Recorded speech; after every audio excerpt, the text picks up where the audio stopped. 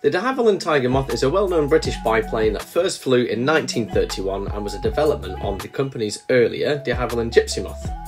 It was widely used by the Royal Air Force and also the Commonwealth Air Forces as a basic trainer for pilots, providing them with the fundamental skills necessary to fly more advanced aircraft. Featuring an open cockpit, the aircraft sat both the pilot and instructor in tandem configuration. It had a fabric-covered wooden frame with wings that could be folded for easy storage and transportation.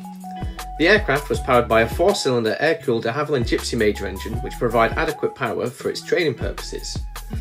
Each of the aircraft in this video is listed for sale on AvPay. Head to the link in the description to find out more and to contact the sellers. There are now over 1,400 aircraft listed on AvPay, over 1,000 aviation companies, over 4,000 aviation products and services, and it costs just £25 to list a single aircraft. Get in touch to list your aircraft on AvPay.